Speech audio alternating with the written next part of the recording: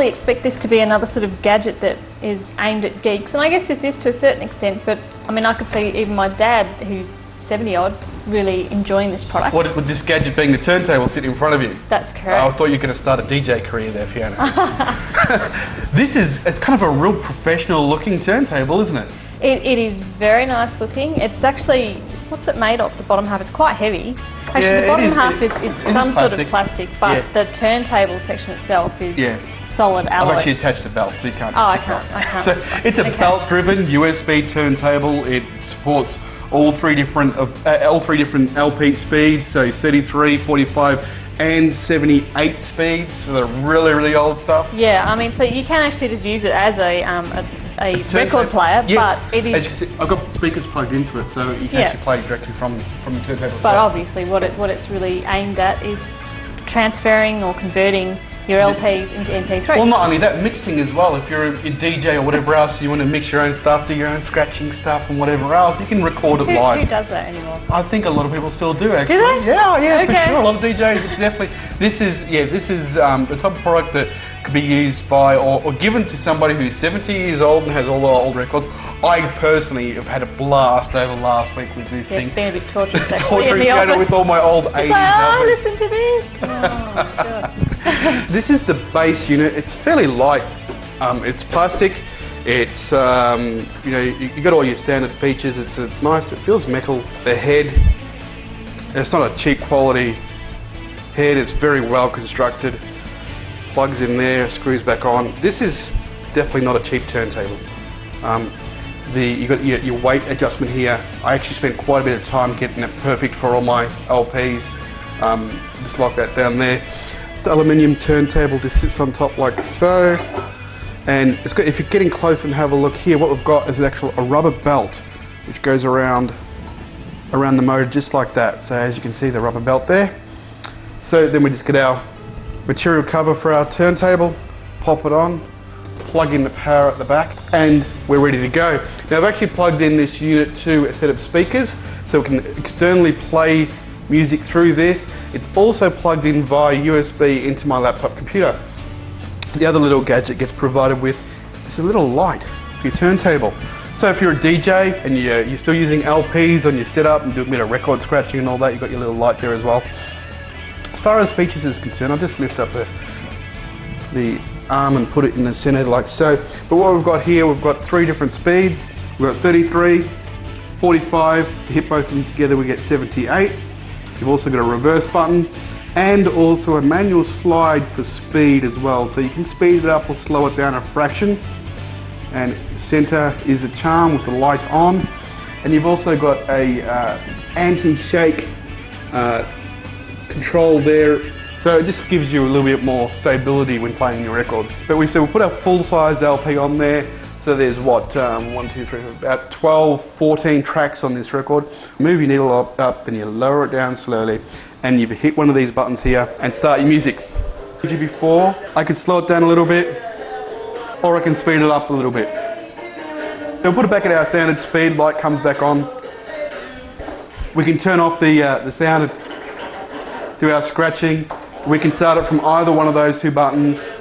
We could hit reverse and listen for subliminal messages. So that's the basic functions of the turntable. I'm actually going to rip a LP into an MP3. I've found something very tragic. It's star tracking by the firm. Some of you may know it, some may not. Move our needle across. Now this is actually a 45 speed record, so we'll hit our 45 button. We'll start our turntable and we'll get ready to lower it, but we'll leave it there for a second. Now what we'll do is come over to the laptop. AkAI USB turntable comes with a free audio program called Audacity. This program allows you to interface with the USB connection and directly record your MP3 files or your audio files. Lower our needle. Once you hear the music start, we hit our record button. So we've now got our recorded data here. I'm going to hit play, a little bit of static, then the song starts.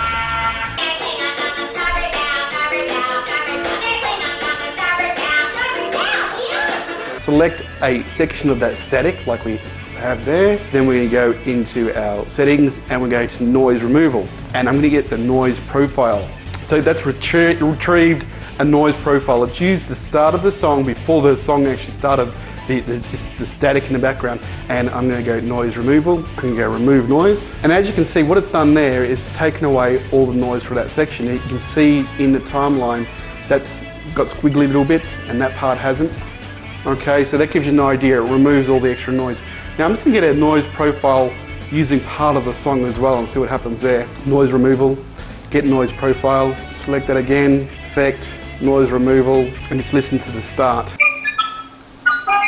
Alright, so what it's done, it's removed part of the song. We don't want that to happen. That's why we get a noise profile from the start of the song before the actual music starts. So we're going to go to edit and undo noise removal. We'll select, we'll do it undo again. So we've got back to our original setting there, and go effect, noise removal, get noise profile first.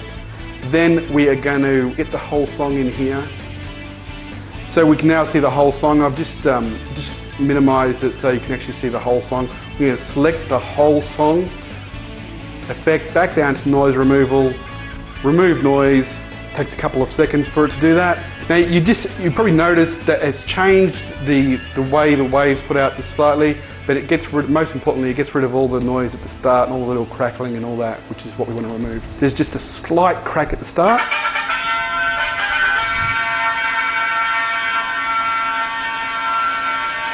So what we've ended up with there, we're using this software, is a very clean audio track taken from an LP. It might not be as good as a CD recording, but it's definitely a lot better than the original LP, and it's more than acceptable to play in your car stereo or even on your home stereo.